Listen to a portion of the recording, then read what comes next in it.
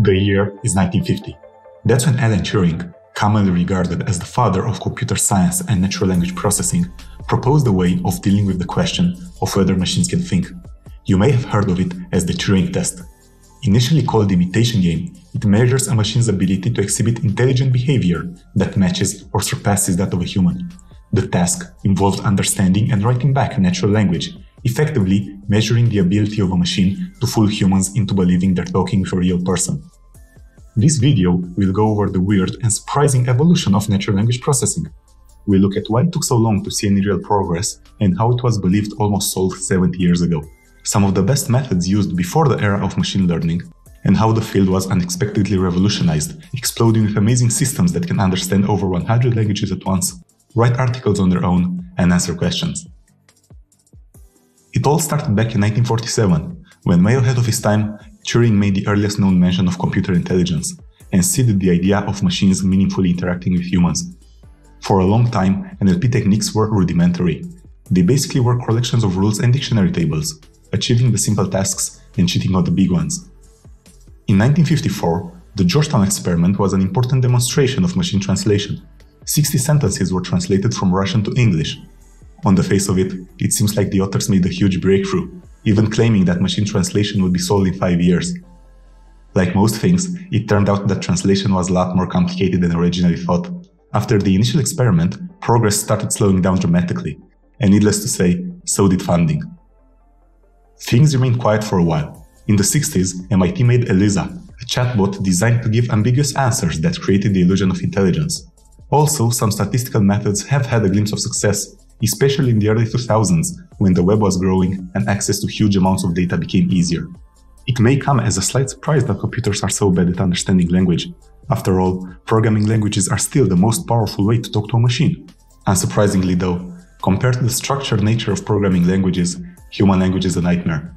It is easy to overlook the complexity and inconsistencies of human speech.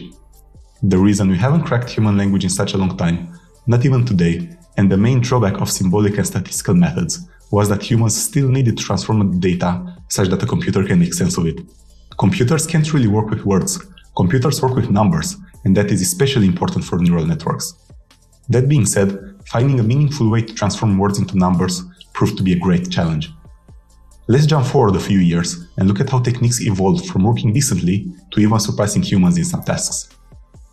The bag of words model might be the best name in NLP because it works as simple as it sounds. To represent a sentence as numbers, you basically break out all the words, put them in a bag, and count them. The resulting counts are what the computer will look at when trying to make sense of your sentence.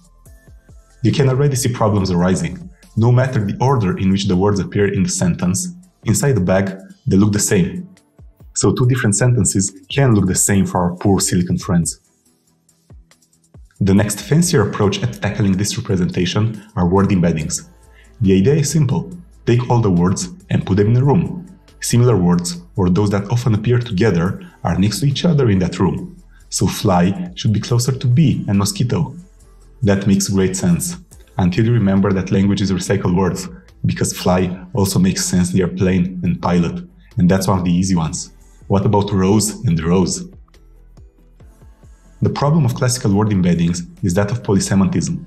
Some words simply have multiple meanings, and trying to encompass all of them in a single representation won't do the trick.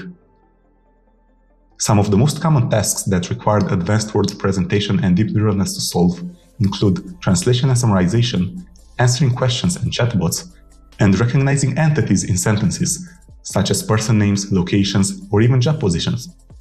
Solving those problems required a way to grasp the order and context of words, not simply their individual meaning. Now begins the practical era of dealing with sequences. The first notable neural networks that successfully tackled NLP problems were the recurrent neural networks and their more sophisticated cousin, the long short-term memory nets. These architectures were a glorified way of writing loops using math, and as such, their idea hovered around even since the 70s. However, their practical time to shine was around 2014, when they really started to solve the real-world problems we previously talked about. These models were bittersweet.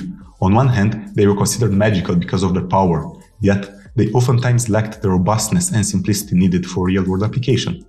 They were difficult to train, having to do all the work sequentially, and they were quite forgetful on longer sentences. Due to the way the math behind worked, by the time they got to the end of the sentence, they forgot the beginning.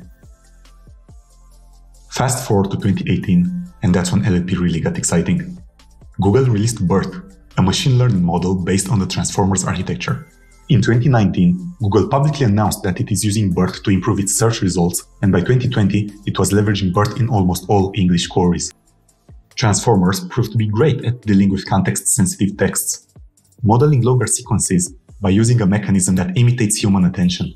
They were easier to train because they could process sentences in parallel, and as of 2022 are a great success in natural language processing, beating any other technique in almost any task. In some of them, they are even surpassing humans. Big names such as Nvidia's Megatron and OpenAI's GPT-3 are based on this architecture, and nowadays they are even used for speech synthesis and image processing. This has been a really short history of natural language processing. If you enjoyed the video, please give it a like and subscribe for more videos covering the best of machine learning and data science. Also, please leave a comment if what you'd like to see me explain next time.